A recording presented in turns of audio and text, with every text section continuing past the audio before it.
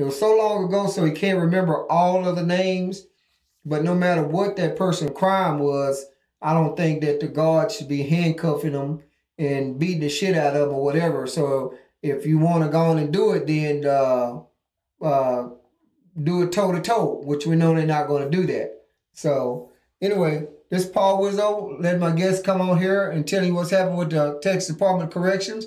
He asked for you guys to help it go viral, so share his story and share it, and then just ask the questions, why? Why none of the governors? Why the governor didn't reply? Yeah, they probably get thousands of letters, but they hadn't seen it.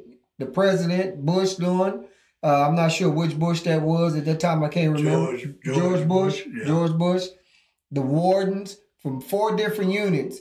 He's been handcuffed and he's been beat by the guards. Hit in the head, kicked, denied medical treatment.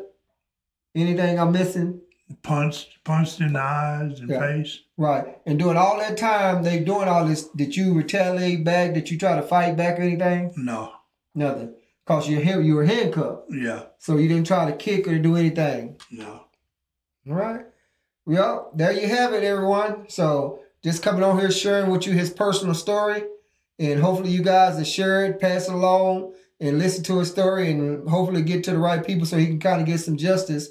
And maybe they can look up to see what do you call it, damn, over the guard, over the prison? Director. The director, to look up to see what director was over there and hold their ass accountable.